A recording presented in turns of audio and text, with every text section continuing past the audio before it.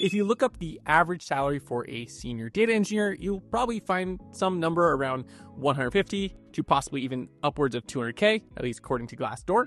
And then if you go beyond that and start looking at Facebook, Airbnb, and Stripe, you'll see anywhere from upwards of 250K to maybe 500K. So it makes sense that you click this video and you want to know, what does it take to become a senior data engineer? After all, making anywhere somewhere around 300K puts you in that top few percentiles of US earners. I know sometimes people like to point out the fact that with inflation, it really doesn't feel that much, but it is. It's a lot, and it does put you in that top percentile. So I get it. So in this video, I wanted to talk about what does it take to become a senior data engineer? What skills do you need to pick up, and how should you construct your career so you can go through and ensure that you take the right steps to become a senior data engineer? And we're going to talk through that. In the beginning, we're talking about a lot of the skills and attributes that you will likely have as a senior data engineer. And then towards the end, we'll talk about some gotchas as well, because as much as I'm going to talk about tactics, there are always companies that, for one reason or another, it just seems hard to get a raise or a promotion. So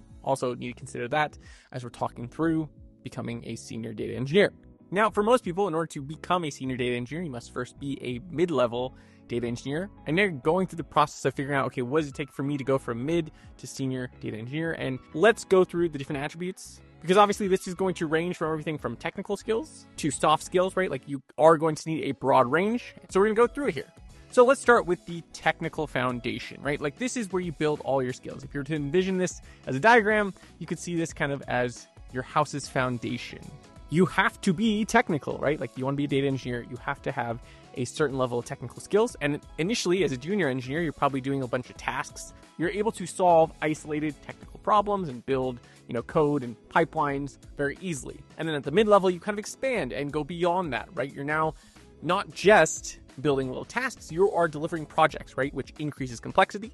You're not just having to think about, hey, how does this task impact the rest of the code base? It's like, how does changing the code base in the way that I want to change it, or how does delivering this feature or this big project impact the code base as well as end users? And so your technical skills have to kind of continue to grow. You're not just trying to gather more programming languages at this point. You're also probably likely starting to understand how systems start to interact with each other. So your technical skills are unavoidable. You have to build this as your base. And for data engineers, that generally means being very solid as a programmer with SQL, with data modeling and building data pipelines. And you've probably picked up some other skills in there as well, including the cloud and networking in between systems, as well as possibly some specialty skills all along this way. So you've built this foundation using those tools and task form. You understand how to deliver more on the bigger system form. And now you're kind of pushing to that next level where you start having an idea and an opinion about a lot of these solutions, like maybe where it's best to use certain tools, where there are certain trade-offs, and where you're having to kind of make all of these decisions that start going from just,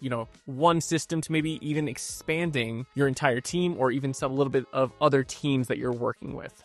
But all that technical knowledge is not necessarily useful if you don't know how to get stuff done. I wrote down in my notes, get shit done, which maybe we bleep that out. But regardless of all the fancy tools you have, the next point is you actually have to be able to deliver projects with them.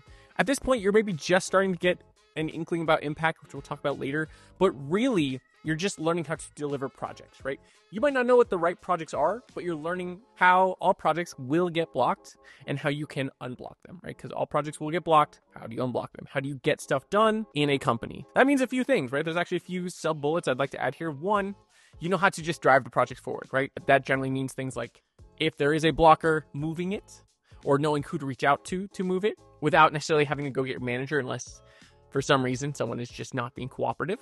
You're likely starting to become proactive, right? Like this is somewhere where you start cutting in between that line between mid and senior. You're not just waiting for someone to bring you projects. You start thinking of projects yourself. You also proactively start trying to solve problems before they arise, right? You're getting stuff done without people asking you. It also means you generally remove ambiguity. And that's another kind of bullet here that I kind of put under getting stuff done, because I can't tell you how many times I've seen ambiguity be the reason someone didn't do a task.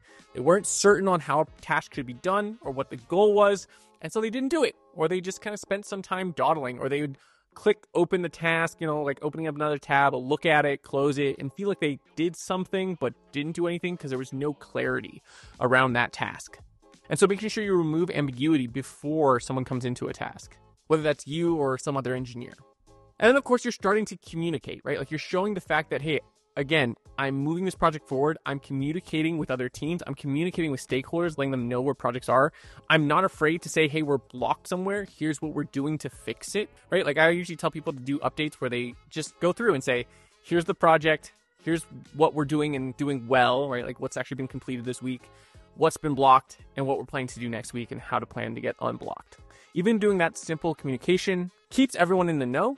And yes, it takes an extra, minute or two or longer if you really want to make sure it's a good update, but it ensures that people feel confident in your ability to not just, again, deliver things technically, but let everyone know what's going on. Because if they don't know what's going on, eventually, right, 4 weeks in, 5 weeks in, 6 weeks in, someone's going to start getting nervous that you're not giving them updates. Now, again, one of the notes of a senior engineer is you're starting to think big picture, right?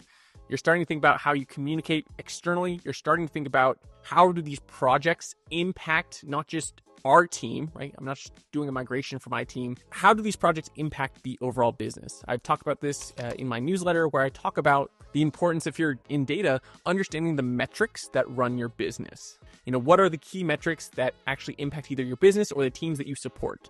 Because the more you understand that, the more you understand the work that you're doing, and the more you can be, again, proactive about suggesting maybe a better project to do or asking the right questions to actually get insights from people in terms of like, well, why do they want this? Is it just curiosity? All of those other issues that arise that are, again, not technical, but might require a technical solution, but you'll only figure it out by slowly asking the right questions. You also want to start understanding, like, how does budget work overall, right? Because like sometimes when you're a more junior or mid-level engineer, you get in these situations where, hey, why did we not get budget for something we think is important? Are we not communicating it right to the business? Like, do they not understand why it's such a pain point, right? If you can't show the business why something is valuable, if you can't align it with their goals, you'll never actually end up getting budget to take on projects.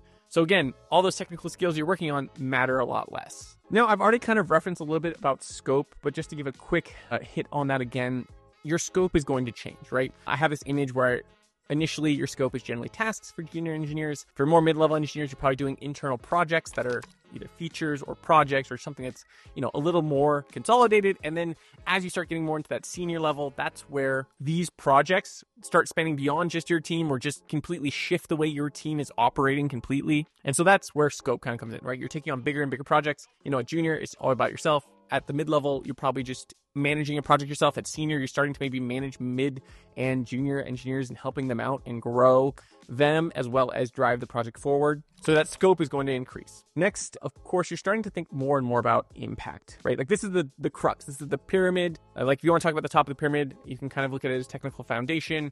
You have things like getting stuff done and influence as one of the pillars. You have thinking about the business and big picture thoughts as another. You have scope and complexity in kind of another. And then on the very pinnacle, all driving this is your ability to find impact and figure out what that means, right? Which means your ability to actually do projects that the business values, not just something that you find interesting, not just something that is a pet project, not just some work that maybe was less about driving business impact and more just about driving some internal data team efficiencies. It's about really connecting with the business and starting to push towards becoming a strategic partner. Now, I will point out that every business and every company has a different set of attributes overall, right, that they expect a senior engineer to have. Some companies are focused on time, like how long have you been at the company? Great, you're going to get a promotion. Others have a very clear rubric, but these are the things that I've seen over and over again be the signs that someone is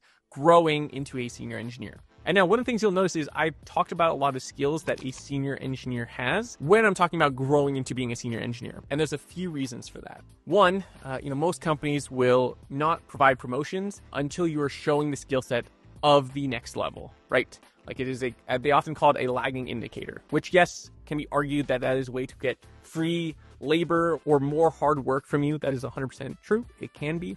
But generally, it is also a method to ensure that if we give you this promotion, it wasn't just a 3-month stint where you were like operating at some level. And then after that, you kind of sit back and pull back. And then there's an awkward discussion of do we fire the person or not? But that brings me into the gotcha section, right? Like that is one of the gotchas. You're going to work for some companies where they're going to keep dangling that promotion in front of you over and over again, and you just never seem to get it. You never seem to do the right thing. That might be a good time for you to consider finding a new company, right? If you feel confident that you should get a promotion, sometimes you have to go to a new company to get that promotion. So don't feel like you have to stay at your current company if you feel like you are delivering on these attributes. 2, you kind of have to deliver on all of these and not be overly focused on one, right? Like you can be very technical, but if you can't drive projects forward, it's going to hold you back. If you can't communicate, it's going to hold you back. In fact, that was something that I remember when I was talking to someone at Facebook. They kept telling the senior engineer who wanted to go to staff, and this is obviously a bigger jump, but it happens the same between mid and senior, that they kept telling them that, hey, you need to work on these skills around communicating, on how you actually operate, not just how technical you are. And the person refused, and so they kept not getting promoted. And so you do need to be wary that it can't just be you getting good at one of these areas. It's going to be you slowly kind of building all of these areas. Another gotcha is moving too quickly. Now, don't get me wrong. What's nice about some big tech companies and other companies is that they make it very obvious. They're like, here are the metrics or attributes that we expect you to hit to get to senior engineer. And if this is the only company you've worked at, you can focus completely on the impact section and focus just on getting really good at the tech stack internally at that company and never getting good at building beyond that, not building a technical base beyond that, which in a lot of technical companies, they have so much stuff figured out for you, can make your life really easy internally, but very hard externally. So you don't ever really build up a technical base beyond just the technical base that supports this specific company. So you shoot through their promotion cycle because you're just focused on impact and just learning just enough technical skills that you never build up a solid enough base that when you get that promotion, great, it happens. But if you go to a new company, you're not operating at the same level because you don't have the same tool set. You don't have the, everything's well integrated kind of workflows. And you never went out and built your own projects or tried new things yourself. So you didn't have a good base. And so, yeah, you built yourself up, you sped through it. But again, you built a shaky foundation. And so you're going to have a hard time in other companies that are maybe less technically focused. So I think that's another gotcha that a lot of people will face as they're trying to become a senior engineer. I see lots of articles like, hey, how to become a senior engineer real fast. And it's great. But some of these people have either one, built up a technical base because they've been programming since they were 15, or in other cases, again, they've just focused so heavily on becoming experts in that company's technical stack that it's going to be hard to switch. And of course, some of them are just super talented and, it's okay to, I think, take the time to really learn. I think that's one of the truths is like, there's a lot of rushing, but you do want to kind of take the time and actually spend time as a junior thinking about reflecting what you're learning, adding more technical skills. You do want to spend some time in the mid-level. Like that's a great time to really incubate your skill set, take on projects, learn about different toolings, and not again feel like you got to run to become a senior data engineer and then kind of continue to build up from there. But again, I get it. Like I talked about the salaries at the beginning, you could be making a 6-figure plus salary at 200, 300K if you can get to senior data engineer. So I get it. It makes sense for why we want to go there, but you do want to slowly build up these skills. I kind of view it almost as like an ebb and flow situation where you, at junior, you pick up a bunch of technical skills. So you learn, you can almost view it as a bunch of different streams that you start learning.